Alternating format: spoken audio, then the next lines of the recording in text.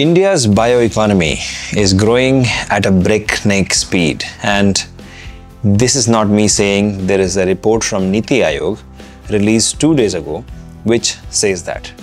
I'll try to put the link of this particular report in the comment section as well as description. You can check that out. But I have thoroughly gone through that PDF, and I'm here to tell you what they're not telling you and what you should be knowing and how can you stay relevant and grow in this new game-changing economy.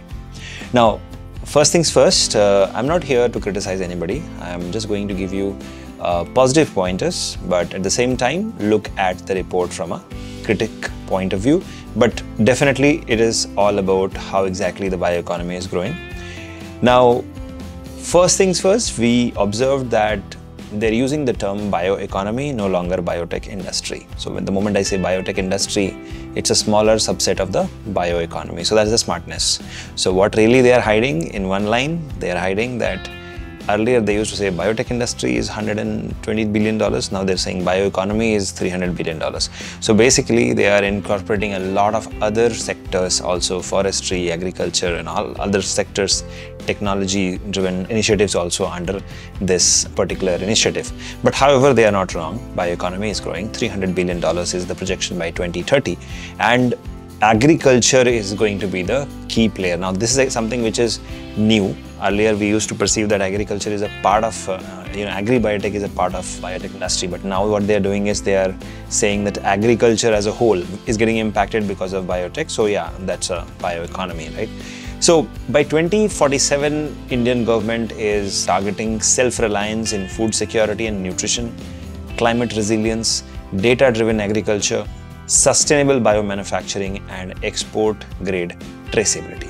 Now, this is what they are targeting, and how they are trying to achieve this? Through biotech, AI, design thinking and systems thinking. They're looking at Uberization of the agricultural land, agricultural machinery, but at the same time, they're looking at how AI and biotech can come together in the agricultural sector. And that's where this positive optimism is all about. Now, having said that, we should not just become very positive and start jumping around. The truth is, it might not happen, it may happen, but 90% chance that yes, it will happen. Now, having said that, how can you be relevant in this new bioeconomy, which is game-changing? See, earlier, when you were taught that, okay, you do MSc Biotech, you get a job in the biotech industry. That's not true anymore. You get a job in the bioeconomy, and that means everything, including agricultural, forestry, climate resilience, and everything in between. So what can you do in this changing economy is what we are going to talk about in this videos. Now, one important thing I have observed whenever government tries to do this is, see, there are really some good people out there at the top who are trying to bring in some positive change, and I really appreciate that. But at the same time, at the grassroots level, things take a lot of time to change, and that is going to be a challenge always for India, because India is a huge country with the geography which we have.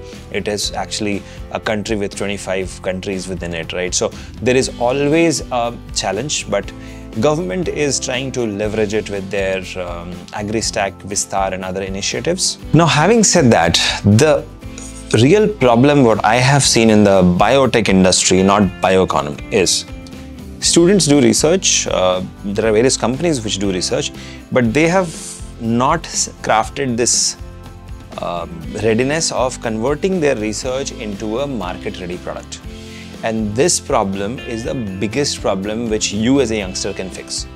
Now, whether you join a company as a R&D executive, assistant or a product manager, no matter what role you join, your focus should be on translation readiness. How can you think beyond your lab? How can you think that, okay, how this particular research is going to translate into a commercially viable product? So this pathway has to be built. And since this pathway is not built, that is one of the reasons companies fail. That is one of the reasons why Biocon and Syngene became so successful, because they figured out the pathway to commercialization. And scientists, forget that. They are scientists, right? So you are taught science. So you are always thinking about doing science. But commercially viable science is what is the need of the hour. Now, having said that, you do a project in the lab. The other day I had three entrepreneurs who came to me from Bangalore Bioinnovation Center. They have created an excellent wearable product which can even do ECG, right? But they are struggling because of the hardware. They have to import from China. There is no vendor available here. The software takes a lot of time to create. And so they're struggling to convert from lab to pilot to production, right? So if we can help these kind of entrepreneurs, or you can join these kind of companies and help them, that is where the bioeconomy, the real bioeconomy will grow, right? Now, how do you do that? You have to develop hybrid skills. Now, what are the hybrid skills? See, the first thing is your core skill, which you have already learned, which is the biotech ecosystem skills, research and development skills, regulatory affairs skills, and all of that. Now, the second type of training you have to do is hands-on training on bioinformatics, artificial intelligence, and how can you apply that. The same report which I'm talking about, they have mentioned that they increased the output of agriculture through their initiative in Telangana by 21% because they implemented AI in agriculture, right? That particular initiative, it's called, I think, Sagu Bhagu initiative in Telangana. So that helps them achieve this, right? So how can you implement AI in biological problems? That's the second step, right? The first step is the core biology is done. The second step is how can you implement AI in biology? And the third step will be how can you partner with others and how can you develop products, right? So you have to stop thinking from a job perspective. Don't be a job seeker anymore. You can also start your own companies. You can leverage your partnerships. You can reach out to people. You can reach out to me. You're most welcome to come and visit me and get mentored. But if you think this way, if you stop thinking that, okay, I have to get a job, instead you think that how can I leverage AI, machine learning, in agriculture, in any part of the bioeconomy, whether it is marine or forestry, whether it is biotech, existing problems or new problems, whether it is disease biology, whether it is any part of the biotech ecosystem, food technology, you have a product. Now, always remember that if you have figured out the path to commercialization once, it can be used multiple times for multiple other products. And this is where, my dear young scientists, are failing. So you have to leverage partnerships in the ecosystem access. You can always reach out to iBiome, which is an excellent platform for companies or startups who can really scale up. You have to develop the hybrid skill sets, and you have to be ready for translation. That is, whatever you did the research has to become commercially viable. If you can do these three things, it is very easy to drive the bioeconomy not just to $300 billion to $1 trillion also.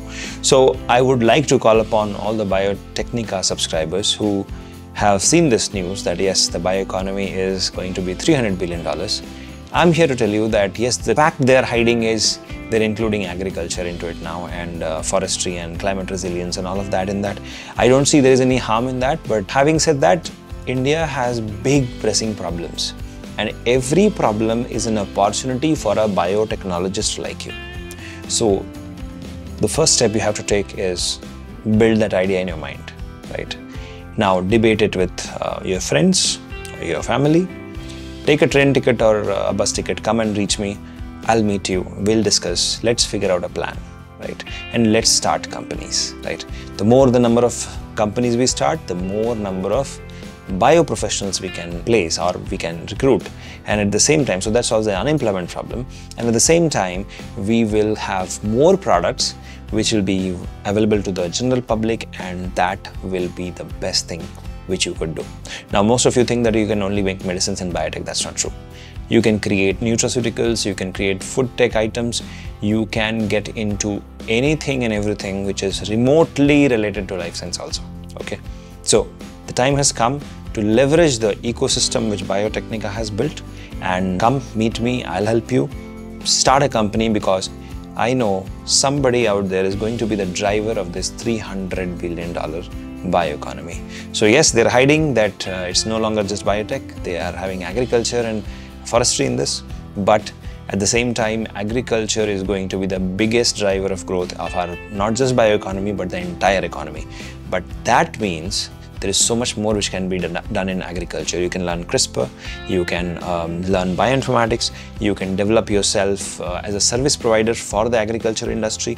You can develop or have patenting and intellectual property services. You can get into regulatory landscape. You can also provide services in clinical trials, in genetically modified organisms, novel therapeutics, and much more. So, sky is the limit. $300 billion is just getting started. We are just getting started, right? So, the youth of today is gonna be the CEO of tomorrow. But to become the CEO of a company, first you have to become the CEO of your life. Make a decision, okay? Calculated risks always takes you to your destination. So all the best, and let's win with this $300 billion bioeconomy. All the best.